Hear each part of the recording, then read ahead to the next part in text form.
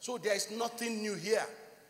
The other day I was joking with somebody. I said maybe we will increase this 1 minute silence to 5 minutes silence. Maybe that will make a difference. Because the 1 minute silence, which is the normal thing, is not making any difference. We call the military, nothing is happening. Call the police, nothing is happening. But Mr. President, one question I want to ask is that we have directorates of security services. We have National Intelligence Agency. We have Military Intelligence Agency. What role are they playing in this issue? What are they doing? Because some of these things should be nipped right in the bud.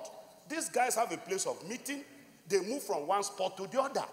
And they move undetected. I mean, it's quite worrisome.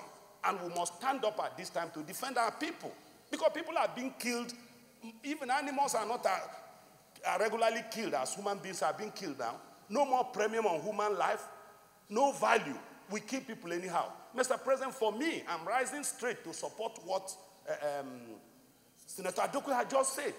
We just have to declare state of emergency because there's nothing more to do. And the president himself has gone out of this country to say that this is an invasion from outside the country.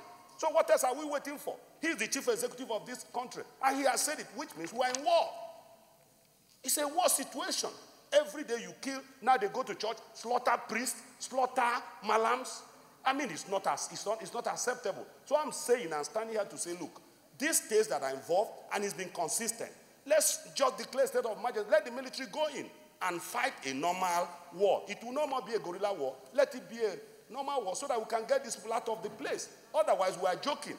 And like you've always said, we are just few minutes to election. And you know what happens with the tendencies during the election. And if we don't get this off our way before we get into the election, God knows what will happen.